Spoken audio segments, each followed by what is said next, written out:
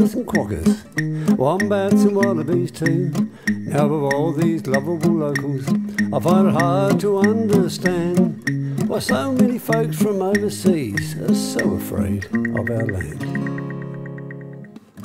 Could it be the blue-ringed octopus that fill you all with dread? For just one tiny little bite and you could end up dead.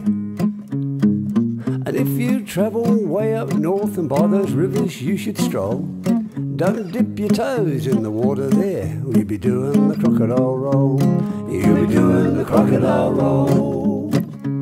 Whoa. They tell us that our spiders are the deadliest around. They'll be in your boots under the toilet seat or little burrows in the ground.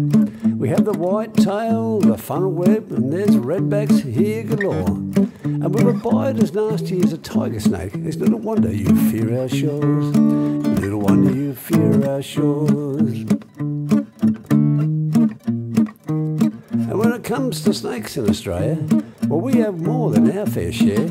And it doesn't matter where you travel, the slimy buggers are everywhere. There's 140 species for you to give a wide berth, and we'll name for you quite a few of the deadliest here on earth. They're the deadliest here on earth. If you venture into our oceans, now there's another winner. We have 6-metre long white pointer sharks that want you for their dinner.